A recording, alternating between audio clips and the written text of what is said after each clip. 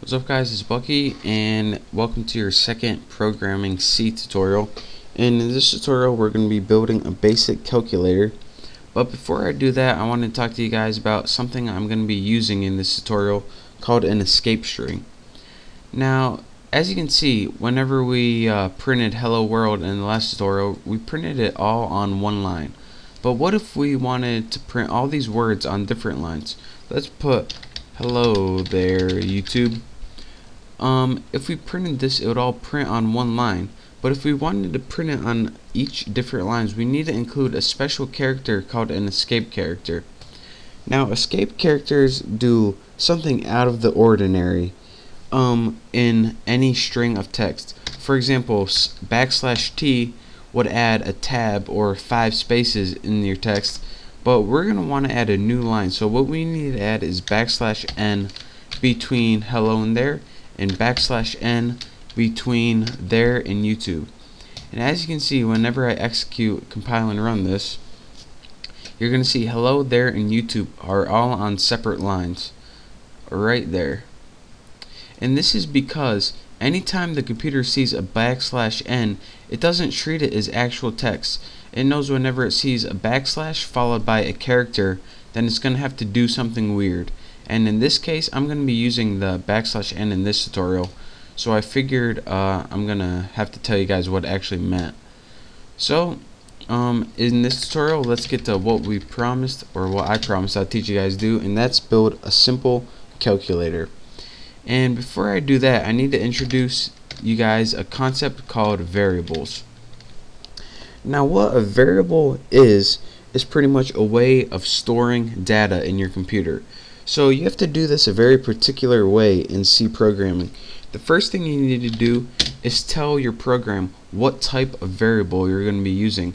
And since I'm going to be using an integer, and integers, in case you forgot, are like -4, 5, 30, 560, and they can even be 0 as an integer. It's basically just a whole number that can be negative as well as positive. So after you tell the computer what type of variable you're working with, you're going to have to name your variable. And you can name it whatever you want. You can name it baboon if you want. I'm going to name my num1 because it's just easy to remember. And don't, when you're naming your variable, don't name it starting with a number. You can use letters and numbers. You can't use any symbols like that. But make it start with a letter, and that's pretty much all the rules you guys need to know for now. Just don't name anything weird. So in this calculator, we're gonna have to enter 2 numbers, and it's gonna calculate the sum for us. So we already have a variable for our first number. Let's put int num2. That's gonna be our second number, and the last is gonna be an integer called sum.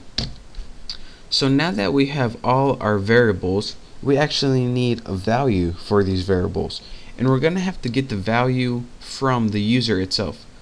So right now we have 3 variables, and let's enter just a statement on the screen. Put enter your numbers, and this is just going to make it easier for the user, so the user is going to be able to see what they have to do.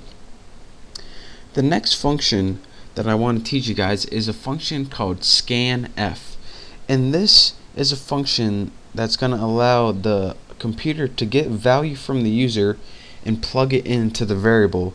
So if you're wondering, alright, how the heck does this work? Well, pay attention and you'll learn. Type in scanf and add all your parentheses and semicolons. And inside your first argument, inside your parentheses, you're going to have to tell scanf what type of data type it's going to be receiving. And since we're going to be working with decimal integers, we're going to want to put %d. Now this % acts to tell us what data type, and the D right here stands for decimal integer, and that's the first thing you need to put in scanf. And then add a comma, and the next thing that you need to add is an ampersand, which is the and sign, and your variable name num1. So what this does is this: your scanf says, alright, you're gonna be getting input from the user. It's going to be a number input, and I'm going to want you to take that number and plug it into the variable num1. So now whenever you print out the variable num1, it's going to be whatever value they entered. So we did that for the first variable. Let's copy this and let's do it for the second variable as well. Just change this to num2, and now the second number they enter is going to be stored in num2. But for sum, we want to do something a little different. We don't want them to enter a value for sum. We want them to calculate the sum by adding num1 and num2. So how do we do that? This is the most simple thing you'll ever learn in your entire life. Put sum equals num1 plus num2. Bam. Now the sum variable is equal to whatever number they put in for num1 and num2. And now, just to prove you guys that this actually worked, I'm just going to print on the screen, use my printf function. I want to print, let's put let's put the sum is %d, since we're going to be working with a variable. But what variable do we want to output? Your sum is, and it's not going to actually print %d. This means, alright, what variable, and then you tell it the variable. So pretty much, so let me run this and show you guys what it does, and then I'll talk you guys through it. Hopefully I don't got any errors. Come on. Beautiful. Enter your number 4, another number 6. The sum is 10. Wow, we are ready to go out and start applying for C programming jobs. Actually, not yet. I gotta teach you guys a couple more things, but here's what it did. We told the computer we were going to be using 3 variables called num1, num2, and sum. We allowed it to give us the message, enter your number. We typed in the first variable and it stored it in num1.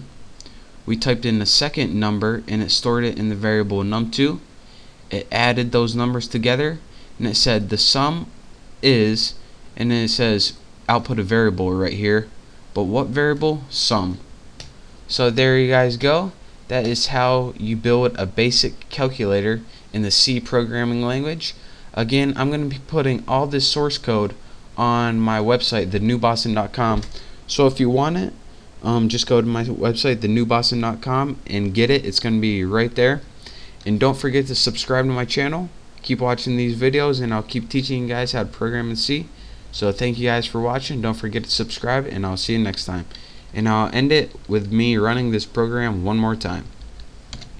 8, 435. The sum is 443. Hope you guys enjoyed, and I'll see you next time.